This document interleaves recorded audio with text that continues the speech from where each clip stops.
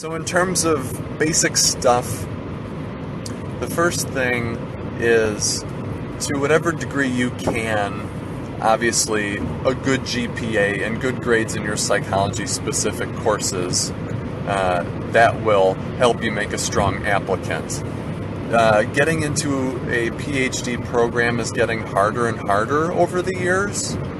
So folks, the students who we see applying to our programs have stronger curriculum vitas, which I'll call CVs.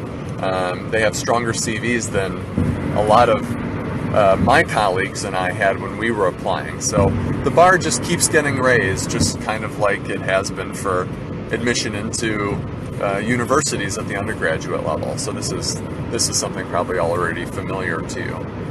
A good GPA is an obvious important thing. And the thing is, your GPA, there's not a linear relationship between your GPA and your chances of getting in. It's more like a threshold model, where as long as you're above a general cutoff, you're probably going to be okay. Whereas if you're below that cutoff, it makes things harder. So, in terms of cutoffs, for getting straight into a PhD program, let's say if you're wanting to go from your bachelor's degree straight into a PhD, because the situation can be different if you're getting a master's, but from coming out of bachelor's, you know, the minimum you'd want is a 3.5, ideally. There are folks who get into graduate school who had a lower GPA than that, but that's kind of a good floor that you can try and aim for. When you get below that, some programs will look at your application with more hesitation. It's not, and usually there's not one criteria that will eliminate you, but a collection of things that can scare a doctoral application committee off. But GPA is one of those things that we do consider, and that there is some research to suggest that GPA can be a fairly decent predictor of being able to succeed in graduate level work. So that's why we do consider it. So if 3.5 is kind of a comfortable minimum, what's even better is a minimum of 3.7 or 3.8. So I think above a 3.7 or a 3.8, getting anything higher than that will not appreciably increase your chances of getting in. And again, this is just my perception. Maybe other professors would disagree, but kind of when you're getting up there, we know you're smart. We know you know how to do well in the academic environment. So, 3.85 or 3.9 or 4.0, I don't know how much that's going to do for you. So, kind of to conclude this GPA section, 3.5 is kind of a comfortable minimum. If you can get a 3.7 or 3.8 or above, you're pretty rock solid at that point. If you don't get an offer to doctoral programs, it won't be because your GPA wasn't higher than a 3.7. It will be because of some other aspect of your application, of your CV, or how you interviewed. So the GPA won't be a problem. So that's one thing. Another thing is GRE Scores, the graduate record exam. So virtually all PhD programs, as well as PsyD programs, I would think, and then some master's programs, but not all, require a GRE score. And the GRE is a test that you can study for, and studying for it can significantly increase your score in the verbal area, the math area, and the writing area. Maybe more of the math and the vocabulary, or I'm blanking on my words, or the verbal area.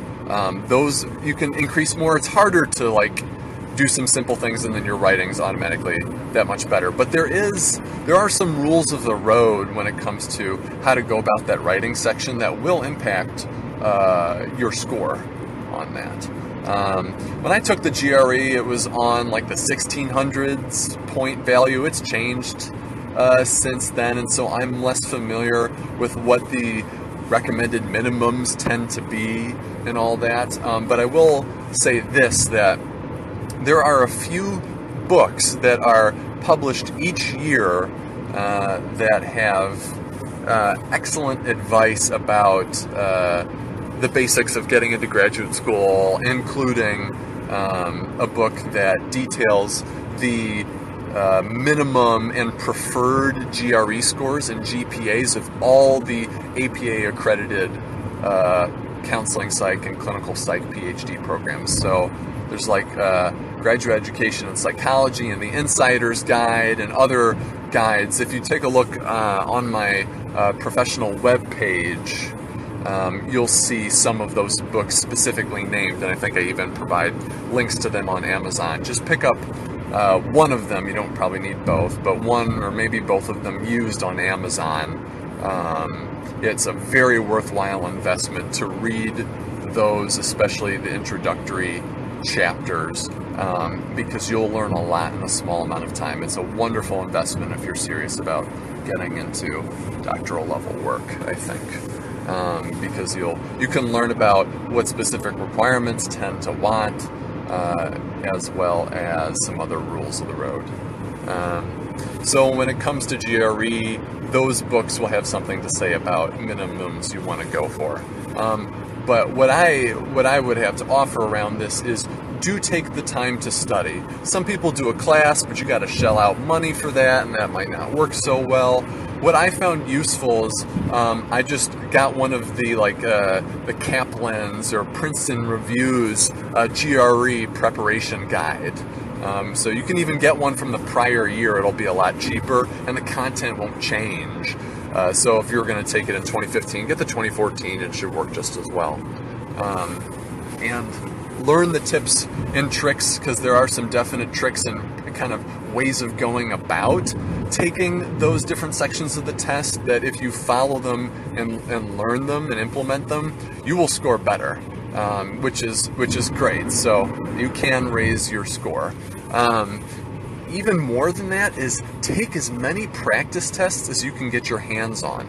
So a lot of times practice tests will be included with some of the books that you purchase, or you can purchase them online or find them. You probably can find some free ones online, but I took like 5 or 6 practice ones, and just getting exposure to the test and thinking in the ways they want you to think, that is some of the most useful practice to get your scores up and kind of get you used to the format, so that when you sit down, it feels familiar to you. It's not this weird thing that it makes it easier for you to be more anxious when it comes time to take the actual test. So taking practice tests is a wonderful way to do it.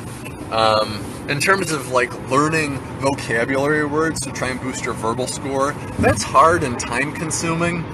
I found that if you're going to study some vocab words, there are websites, and I think the preparation books list the top 50 or top 100 most frequent advanced GRE words. That's if you're going to study lists, don't study more than 50 to 100 words. Familiarize yourself with those. When I did that, I saw probably about 6 of them on the GRE test I happened to take. So your time is probably not better spent on learning more than 50 or 100 of those words really well. It's probably better spent on learning the tips and techniques and frankly relearning how to do all that math stuff that you probably don't do anymore because you have calculators. I mean, I never do algebra by hand. A lot of the proportions and certainly geometry in my line of work, I don't really use that stuff. So I've forgotten it all. I had to relearn it, and I would have performed a lot more poorly on the test had I not taken the time to relearn what I learned in 6th, 7th, and 8th grade and sophomore year of high school. I think it's time well spent, particularly if you haven't been taking math classes as an undergraduate. So those are some of my thoughts about GRE. So at this point we've covered thoughts on GPA and GRE. So those, and the GRE also works on a threshold model like GPA. So when you get above a certain range, you tend to be good to go. You tend to be looking okay in faculty members' eyes because you've kind of met that minimum threshold.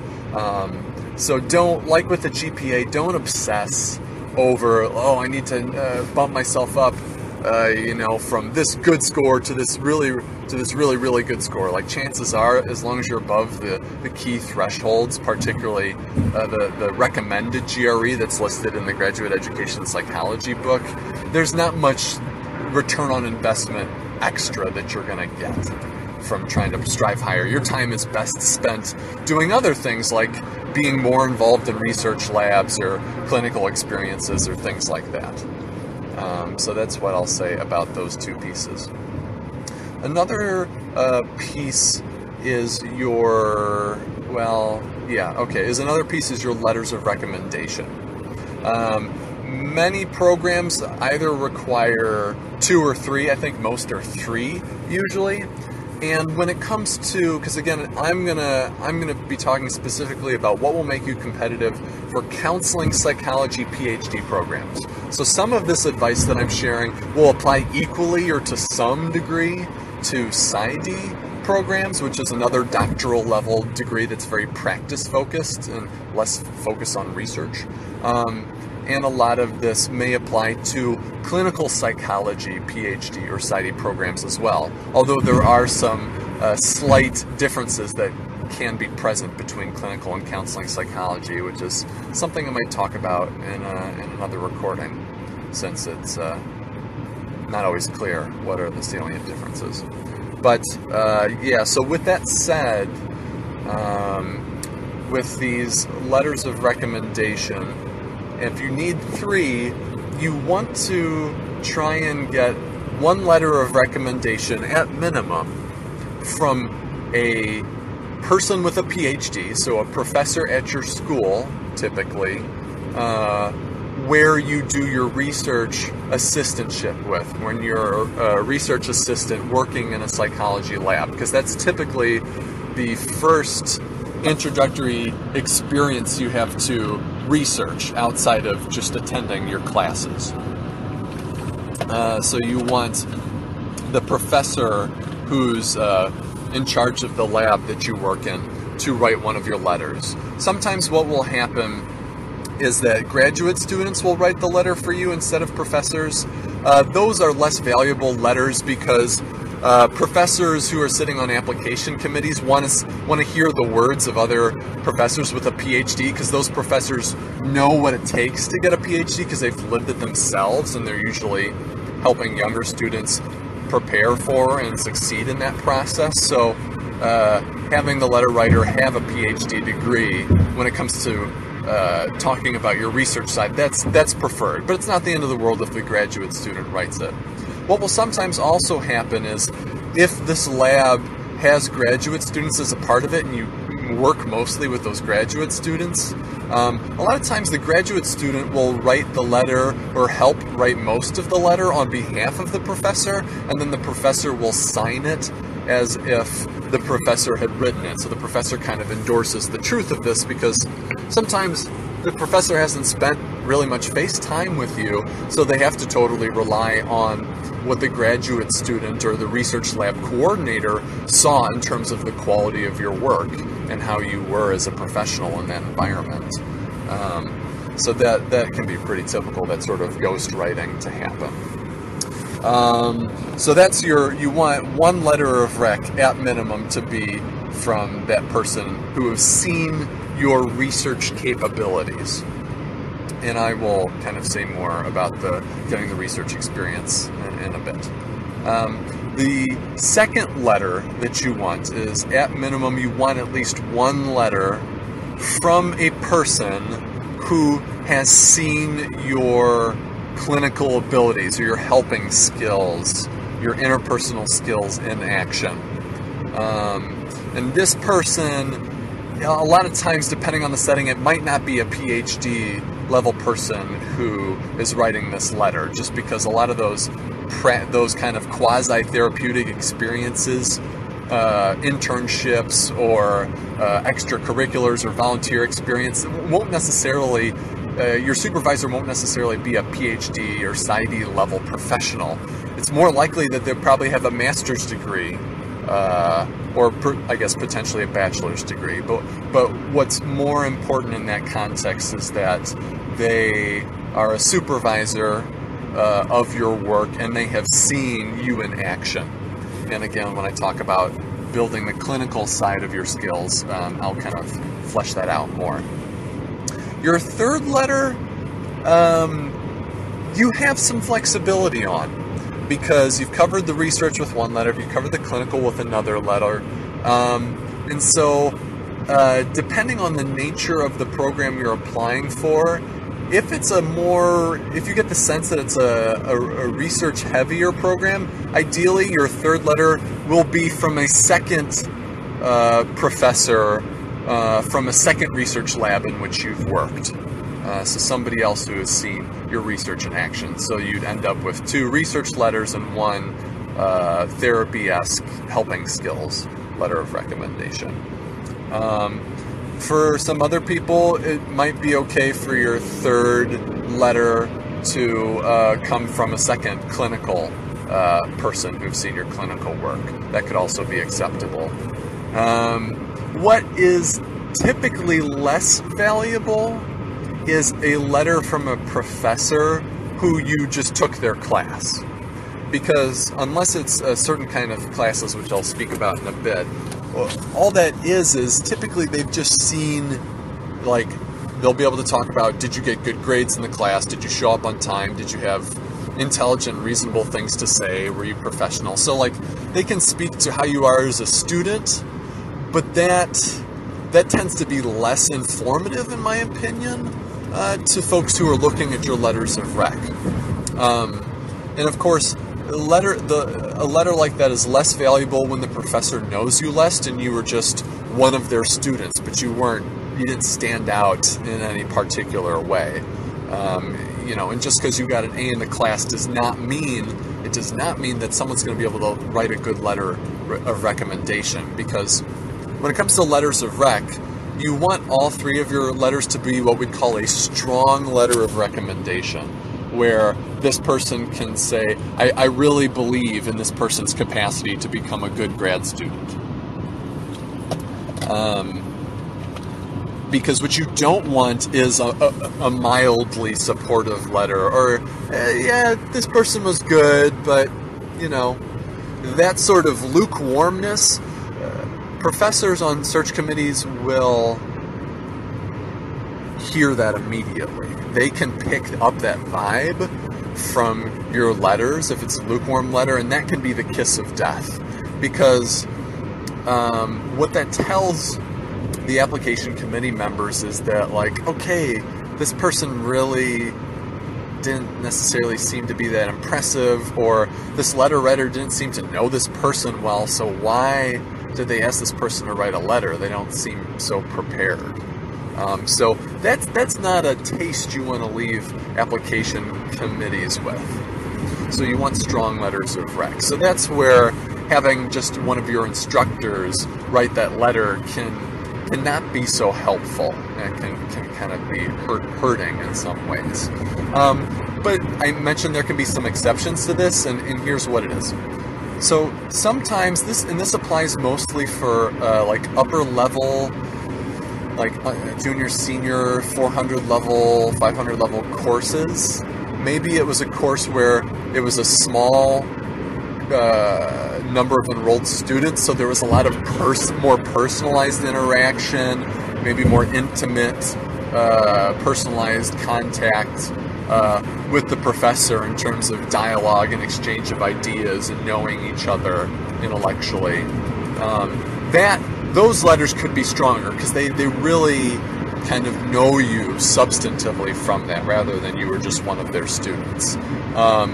When I did my PhD at Iowa State University, and I, as a graduate student, taught a class that was a helping skills class, where students learned how to use the basic micro skills like reflections of feeling, open questions, restatements, kind of the basic skills that therapists use when they work with clients, regardless of their theoretical orientation. And that class was capped at 10 students, so I got to know those 10 students pretty well. It was a really hands-on class, and we were doing role plays and mock therapy all the time. So I really saw a lot of them. It wasn't, they could represent them well in how they wrote their papers and stuff, but it was, I saw them practicing these therapy skills and using some of this stuff in this really rich manner.